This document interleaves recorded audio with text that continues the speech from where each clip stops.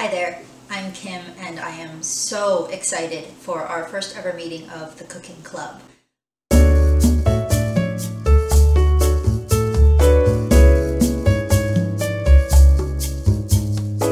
What this is it is a real-time cooking class. So I'm going to tell you all of the ingredients you need, all of the kitchen tools you'll need, and then on Thursday at 6 p.m. Eastern Time, join me on Instagram Live and I will walk you through step by step making an entire recipe start to finish in real time. So that means we're going to pour a glass of wine and I'm going to keep you company through all of the chopping onions and waiting for the water to boil, all of the stuff that you don't see them do when you watch cooking shows on Food Network.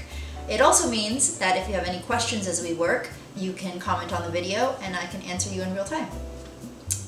So I know that right now a lot of people are probably feeling anxious, a little uneasy, maybe a little lonely. I know that personally I've lost my 3 side jobs in the past week and I don't know what comes next, and I have been anxiety cooking and anxiety baking for the past week. So I thought that the first recipe we should make should be comfort food. It should be something simple, something that makes you feel good, something that you already have in your pantry waiting to go. So on Thursday we are going to make the best boxed pasta I promise you have ever had in your life.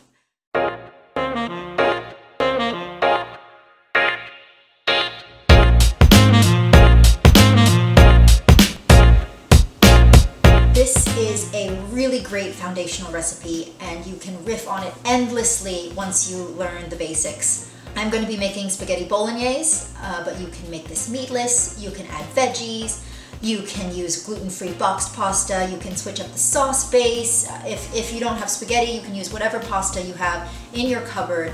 It's super easy, it's super inexpensive, but I promise you, after you learn this, you will never use jarred sauce again.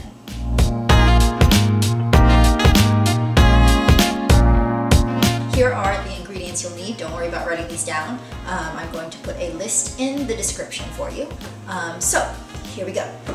First, boxed pasta. I'm going to be using whole wheat spaghetti, but you can use whatever you have in your kitchen right now. I am going to try and do something fun with plating. That's why I chose spaghetti. But if you want to use a different kind of noodle, you'll just skip that step. So this is whole wheat spaghetti. You can use regular, you can use gluten-free, whatever you've got.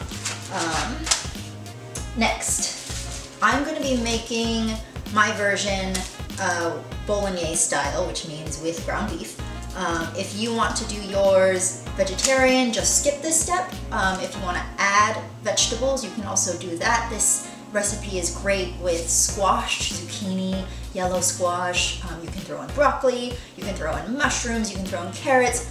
This is really a sort of whatever you've got in your fridge kind of recipe.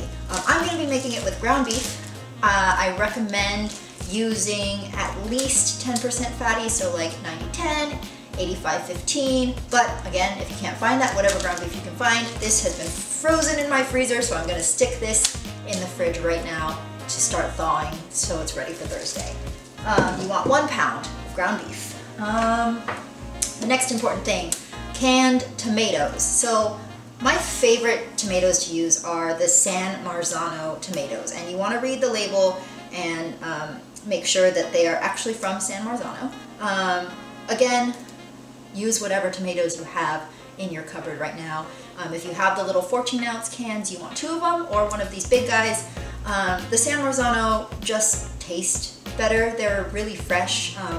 They take them straight off the vine and put them straight in the can, so sometimes these are even fresher than the produce that you get sitting in the fresh section of your grocery. So again, San Marzano, canned tomatoes. These are whole. If you want to get diced or pureed, that's fine too, but I like the whole ones.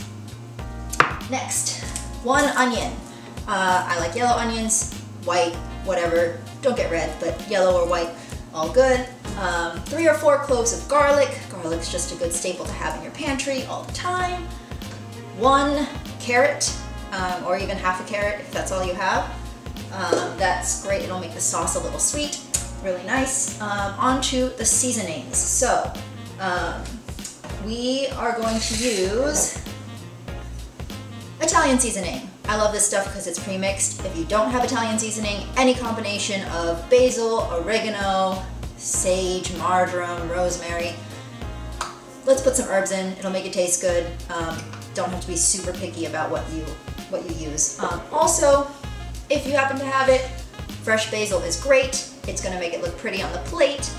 If you don't have fresh basil, all good. Skip it.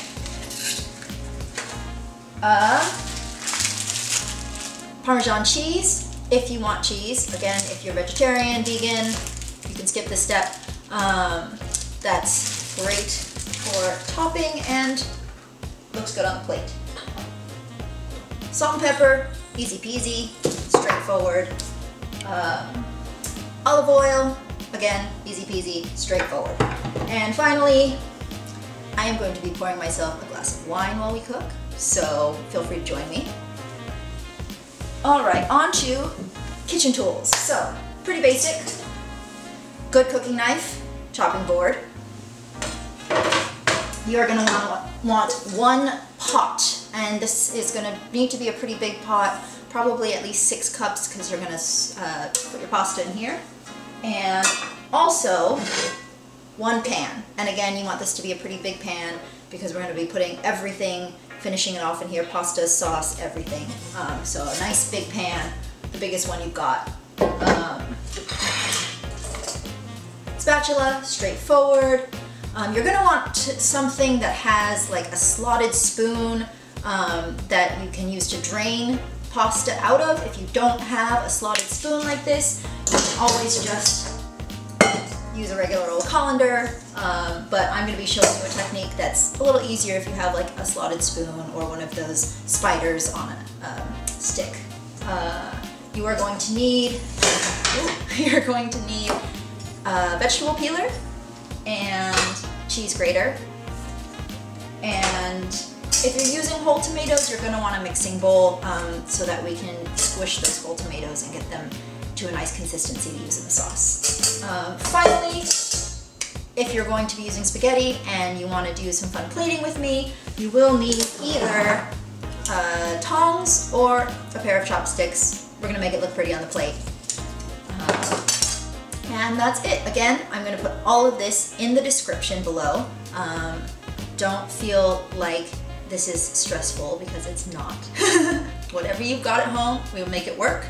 I'm super excited to see you on Thursday, 6 p.m. Eastern Time, Instagram at Meal Prep Fairy. Just click on the logo on the upper left-hand side at 6 p.m. and we'll be live. See you then.